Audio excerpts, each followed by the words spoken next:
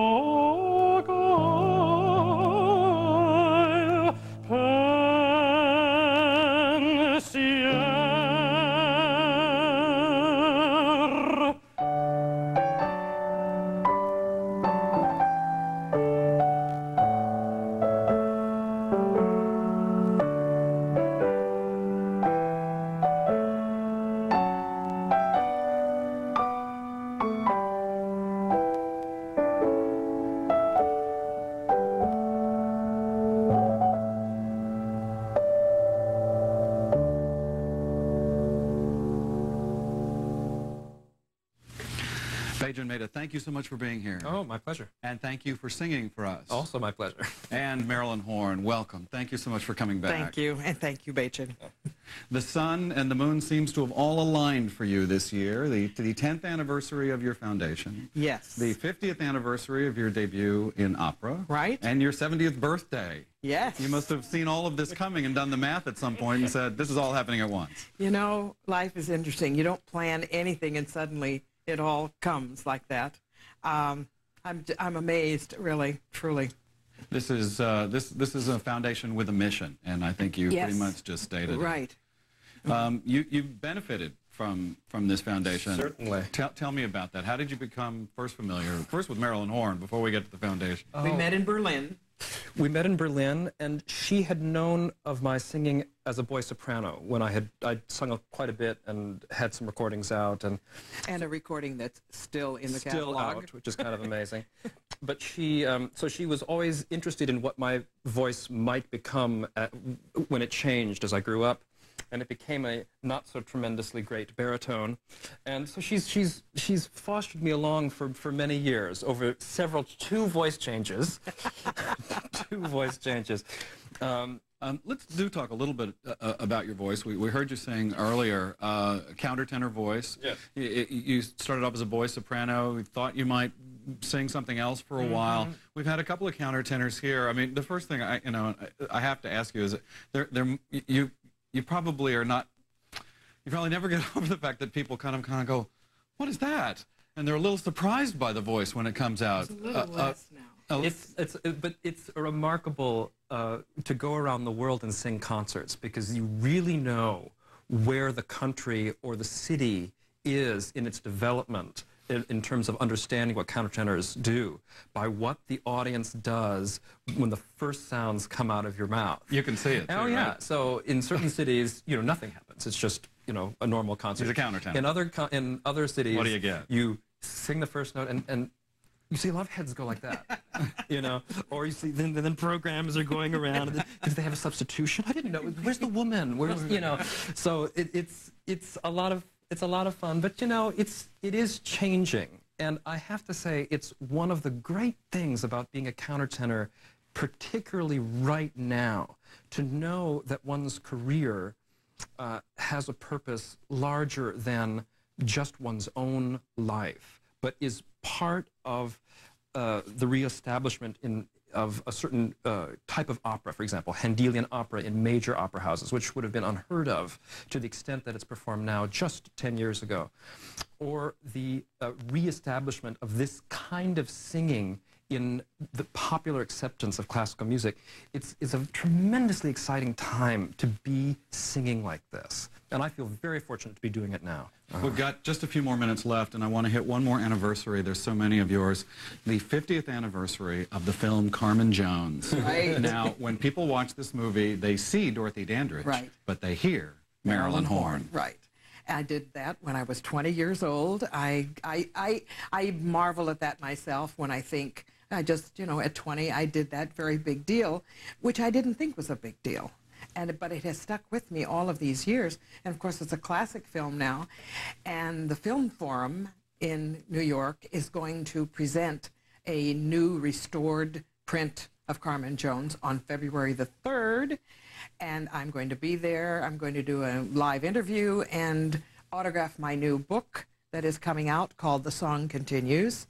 And probably will be autographing some of the new CDs that are just out on Universal called, what is it called? The Golden Voice. Just for the record, The Just Golden for the Voice, record. Marilyn Horne, Right. available in record stores everywhere. Right. So we've got a lot to celebrate, and I have a wonderful life to celebrate. It's just been great, and I have 2 grandchildren that I adore, and another one coming, and, you know, I just have to count my blessings. Well, congratulations to all the celebrations And this year. I want to see everybody on February the 1st at Carnegie Hall. Well, we'll give a Plus, we have master classes and mini recitals leading up to it, starting on the 28th with Deborah Voigt and Tom Hampson. And we're going to give a couple of website addresses so people can get all the information they need on all the concerts and master keep them classes. on long enough to read. Yeah, we will. Long enough to grab a pencil. We will. I promise. That's my problem. All right, you guys getting I see this? a phone number. Where's the pencil? All right, get the pencil now. The website is coming. Thank you. BEJUN MEHTA. My pleasure. Marilyn Horne, thank you so much for coming back. Great to see you, Elliott. All the festivities surrounding Marilyn Horne's 70th birthday and the 10th anniversary of the Marilyn Horne Foundation will be at Carnegie Hall starting on January 28th and culminating with the gala on February 1st. For more information, go to carnegiehall.org. For more information about the Marilyn Horne Foundation, go to marilynhornefdn.org. Marilyn's 2 CD set, Just for the Record, The Golden Voice, and her autobiography, The Song Continues, are in stores now.